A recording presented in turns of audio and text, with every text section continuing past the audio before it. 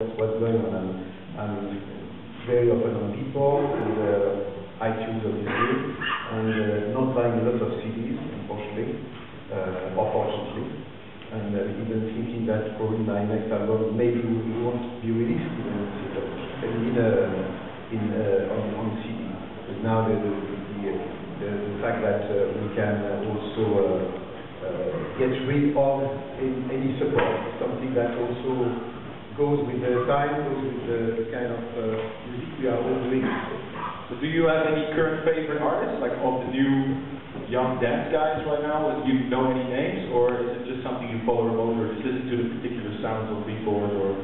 No, actually, it's always unpleasant for people we don't mention in the kind of after this kind of question. But I just would think about different people, such as, for instance, Gamechangers. I'm in the trap dubstep scene, as we know. People such as Jean Michel and also people such as Buttons or Kanta Devi. I like very much the kind of quite dark mood of his work. And obviously, don't listen to what I'm saying. And obviously, Armin, I'm not saying this because he's there, but just for a very specific reason. I always considered myself as doing some trance music before the genre was starting.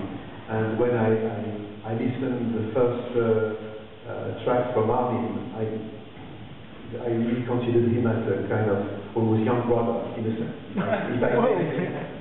Well, you know, trance music was usually inspired by you. I know many. I speak to many trance producers myself, and I have a weekly radio show.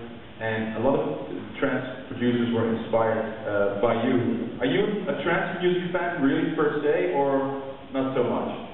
No, I mean, actually, I would say that almost trance is part of my DNA. And, trance music is also coming from